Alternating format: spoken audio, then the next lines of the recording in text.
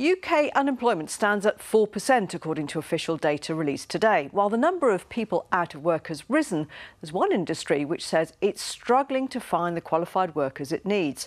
A group of engineering and manufacturing firms in the Midlands say the skills gap is so acute they've taken the task of attracting future employees into their own hands.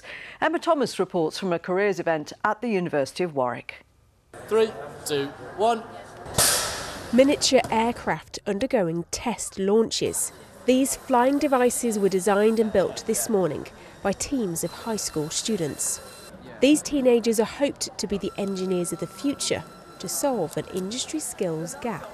According to the Institute for Engineering and Technology, the shortfall of STEM sector workers equates to an average of 10 unfilled posts for every business in the UK, and that is costing the UK economy £1.5 billion each year.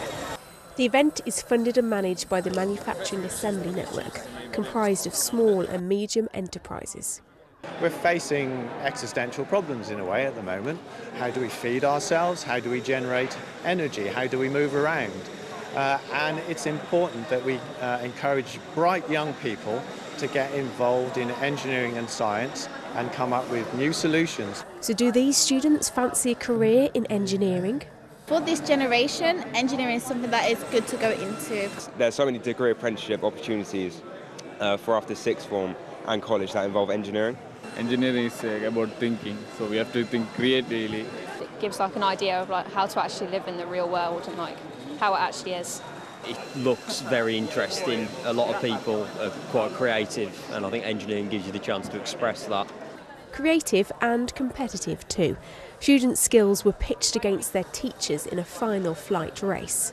Seeing how they can put ideas into in theory rather than they've been doing in the classroom into practical aspects, and it gives them a real world feel for engineering subjects and see what kind of careers are out there as well.